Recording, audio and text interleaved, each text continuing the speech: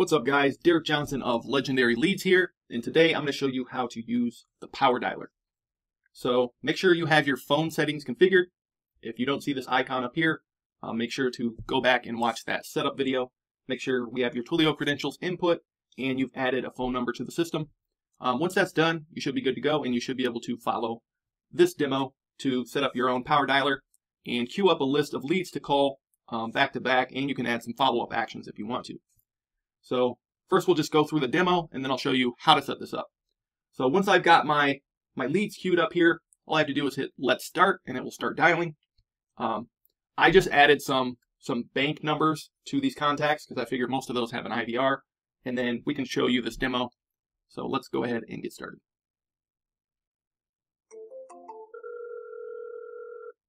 So right now I'm connecting to the bank. I can leave notes, stuff like that. Thank you for calling First Bank. This is Rhonda. How may I direct your call? So I just hung up on the bank, but basically I could select a disposition after the call. I'm going to select completed, and it will queue up the next lead. There's about a 30-second pause in between dials. If you want, you can click this button and it will start calling that lead immediately.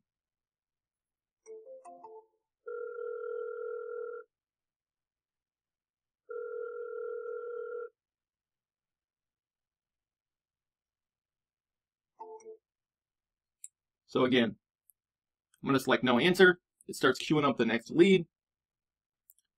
And I can hit next lead. You can see here, you can also warm transfer. If you're calling to activate your debit card or change your PIN, please hang up and dial 1-800-717-4923. If you know the extension of the person.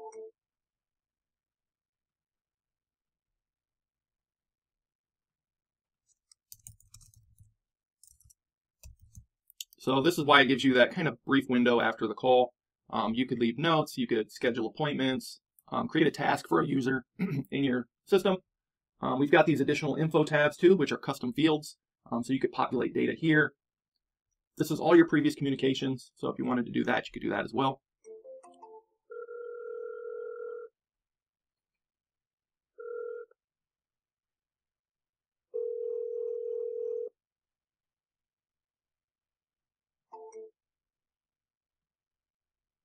So as you work through your list and disposition leads, basically I set up another automation that if I get no response, it will drop a voicemail. So you can see that here, and if they do answer the phone, it won't drop this voicemail because the campaign is set to stop on response. So I'll show you how that works here in a minute.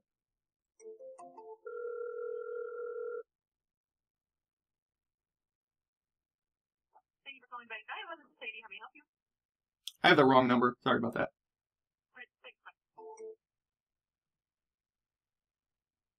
You see that one? They answered the phone, so it didn't drop the voicemail. So let's go ahead and show you how to set this up. It's pretty simple. I'm just going to hit pause on these, and I'll go into my manual actions, and I'll just delete the rest of these out of here. So good work, you have no pending tasks. And now I'll show you how to set this up. So in workflows, what you can do is create a workflow called add to power dialer, and where those end up are under manual actions. So what I did is I set it up whenever a tag is added for the word power dialer, what it's going to do is add this manual call action. And that's for adding to the power dialer list. So if you hit your plus button, you can see the option right here for a manual call. That's where I had all those leads queued up. So once that's set up, I also added a voicemail drop. So this is if the lead doesn't answer when I'm doing my power dialing. If they do answer, they won't get this voicemail. But if they don't answer, it'll leave them a voicemail that I've pre-recorded here. And basically you can do that by selecting voicemail and just upload a file right here. The key to get this to work is you need to go to settings and toggle this stop on response button. So that way, if this connects, if we get an answer to the call, it won't drop this because it's stop on response. So hopefully that makes sense. Then when you go to upload your list of leads, you can do something like this. So I've got my list here, phone numbers, and I added a tags column. This will import this as a tag, or you can just add it as the last step when you upload a list. But basically, that's going to add your manual call action. So if you go to contacts here, I'm just going to delete those ones that I brought in.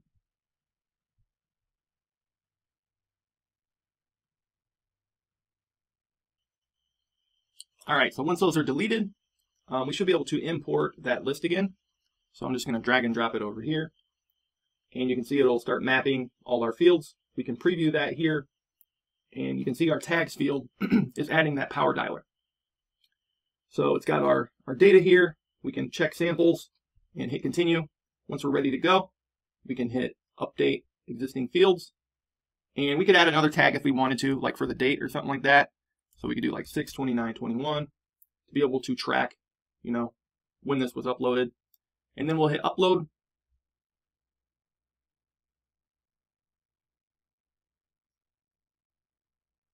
And that should add our leads to the system. So we can check that if we go to contacts and manual actions.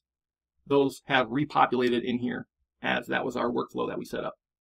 So that's the basics of how to set up a power dialer campaign. If you have any questions about that, feel free to reach out to support and we can help walk you through it. There are other ways you could set this up without the kind of automated calling. You could also add people to a pipeline. So if you wanted to, I've also queued that up as a workflow. So whenever I add a power dialer tag, they end up on this lead-in list, and then I could just hit the call from here, basically like this. And then I'm kind of in control, so I could call, drop them to the next stage, and then call and prospect through my list that way. But it's kind of however you feel more comfortable, whichever way you prefer. I like both ways, depending on the situation. I do like the pipeline to kind of see, okay, I've already called these people. They're in the second stage now. I can hit them with a follow-up. Okay, now they've replied, so I can drag them over here, drop them, stuff like that. And you can set up some more advanced stuff, but I wanted to show you the basics of how to set up a prospecting list, use the power dialer. So I will show you this workflow. And basically all I did for that was add an action, which creates an opportunity. So based on whenever this tag is added to a contact, it will add them to that pipeline. So create opportunity, default pipeline, lead-in stage, mark as status open. So you can see here, it's the add update opportunity. And then you would select the pipeline you want them to go to, which stage in the pipeline, mark them as open, and hit save. And that's basically all I did in this one, was to add them to the pipeline. So hopefully that's helpful, guys. Go ahead and try out a call campaign using workflows and just automate your prospecting a little bit. If you need any help, go ahead and reach out to support. With that being said, I'll catch you guys on the next video.